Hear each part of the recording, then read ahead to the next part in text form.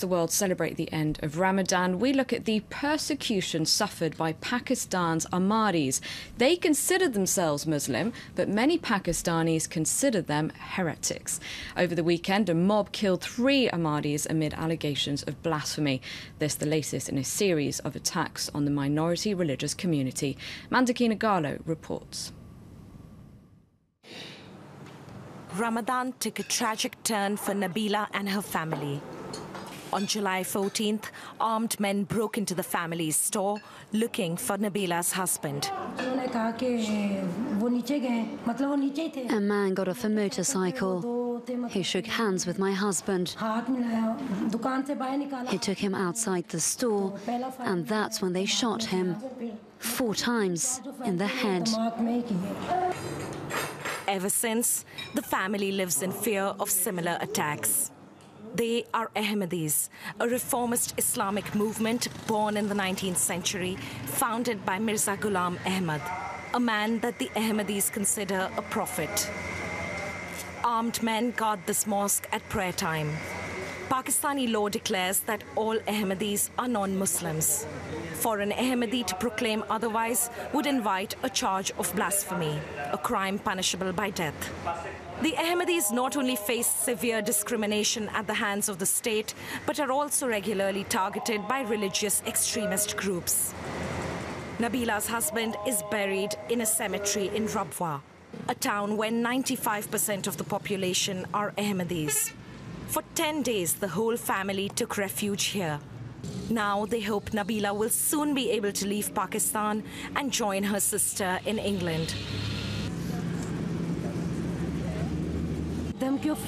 He was threatened for almost a year. Then he received a death threat phone call just 2 days before he was killed.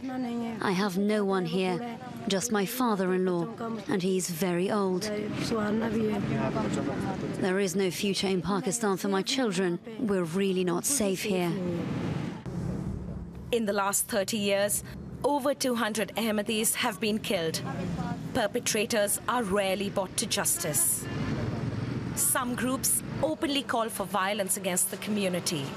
Amongst the most extreme are members of Khatmi-e-Nabuwat. For them, the fight against Ahmadis is a moral necessity, a crime that does not deserve to be condemned. If someone has immense love for the Prophet, and if his love for the Prophet causes him to take some kind of extreme action, then we see it as an individual act. After all, how can a good Muslim endure such blasphemy? Our group respects the law. For us, such an act is neither good nor evil, but if someone decides to take action, it's not a bad thing. It's a personal choice. Salimuddin is the spokesman of the Ahmadi community. He wants to show us the grave of Abdus Salam, the only Pakistani Nobel Prize winner. On her gravestone, the word Muslim has been erased.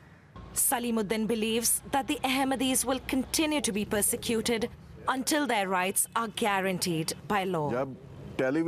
As long as on television shows, during conferences and political meetings, you'll have people who keep on saying publicly that it's okay, that it's lawful to kill an Ahmadi, well, such targeted murders will continue to multiply. Attacks against minorities are on the rise in Pakistan. In 2014 alone, over a dozen Ahmadis were murdered. That's it for Focus, and that's it from me for now. Do stay tuned to France 24.